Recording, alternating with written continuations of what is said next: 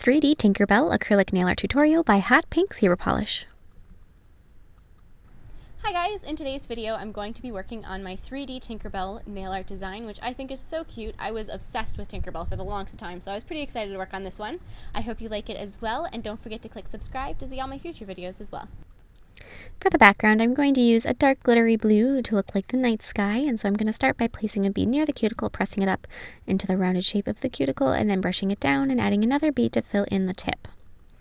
And the reason I'm using this dark glittery blue, as I mentioned, it does look like the night sky, but also when you're doing the silhouette of Tinkerbell with the white, it's really going to add a nice contrast, and that white silhouette is going to show up very, very well.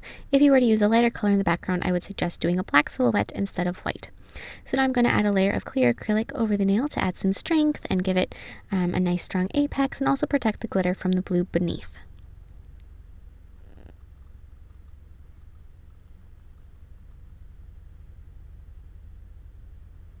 So now I'm going to be filing it with a 180 grit file, just to remove any lumps, bumps, or imperfections, and also to smooth out the surface so that it's easier to paint on. And then I'm going to buff it with a 240 grit padded buffer. Once again, smooth out the surface, make it easy to paint on, and then you definitely want to remove the dust. So get it exactly how you want it, and then just give it a wipe. Alright, so now with some white acrylic paint, as I did mention, I'm going to be painting the silhouette of Tinkerbell. And so I'm going to start with her head and then add her hair and her bun. I like to start with what I think of as her spine going down, and then add her chest, and then add her skirt. And one thing that I do want to say is that I intended to paint her smaller than I did. She ended up being quite a bit larger than I had originally intended.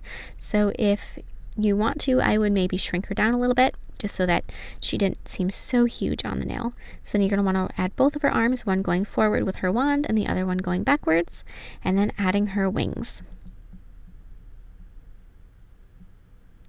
Apply a layer of gel sealer to protect that acrylic paint and add a shine and cure it.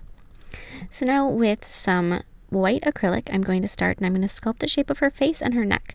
And the reason I'm using white instead of just going in with a nude or a cover color is because if you put a nude over the dark blue, it's going to show the dark blue through it, making her look kind of battered and bruised, which is what we want. So if you add the white underneath it, it creates sort of a blank slate or a blank canvas to make the rest of her face. So you want to keep this nice and thin, but thick enough that it doesn't let any of that blue show through.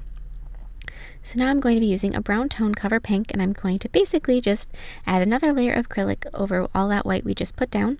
This one is definitely going to be a little bit thicker though, so I'm going to add it over her face first and sort of make sure to tuck it in on the side so that it doesn't run all over the place. And then I'm going to add a little bit over her neck. And then I'm going to be switching to my 3D brush, and I'm going to get some monomer on it, and then I'm going to press in where her eye sockets are. This is just going to help you sculpt her face shape later on. So first press in her eye sockets, and then if you want, you can also do a little bit underneath her cheekbones. So now with some more of that color, I'm going to thicken up her nose and the tip of her nose and the bridge of her nose. And then I'm going to be adding her hair with yellow. So when you do her hair with yellow, it's going to take probably a little bit, and I like to do it in sections, as I like to do everything. I don't, personally, when I'm sculpting things out of acrylic, I don't like to place one large bead and then try to work really fast to get it into the shape I want. I would much rather do it in a couple smaller sections and have more time and not have to rush and feel like I am struggling to get the shape that I'm going for.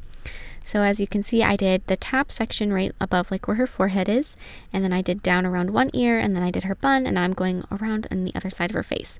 And I haven't even started on the section of where her bangs are that go over her forehead.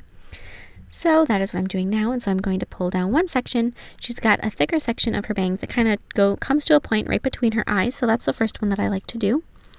And then I'm going to just add some more acrylic here and there, and if you take the edge of your brush and you just sort of drag it through the acrylic to kind of create that hair texture, it's going to add more dimension and more shape. As you can see, I just did that there.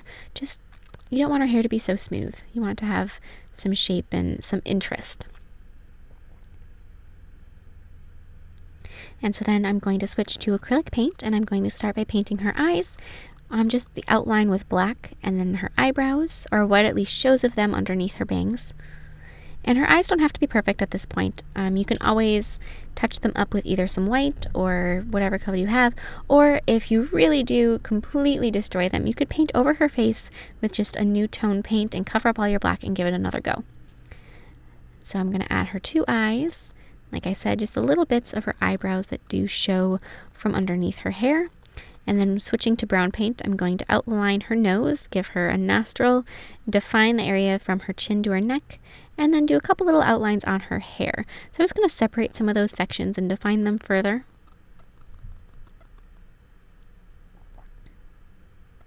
And then with white, I'm going to fill in her eyes.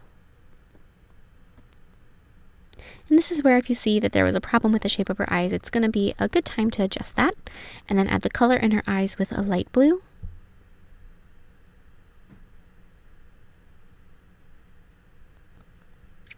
Add her red lips, and I'm sorry that my camera decided to focus on my hand instead of the nail. And then going back through with black, I'm going to touch up the outlines of her eyes if I need to. You may not have to. I'm going to define her eyelashes, give her a pupil, and add a line between her lips just to separate those. Add a little reflection with white in her eyes, and then place some matte top coat over the top of anywhere where you have acrylic paint. So basically over Tinkerbell herself.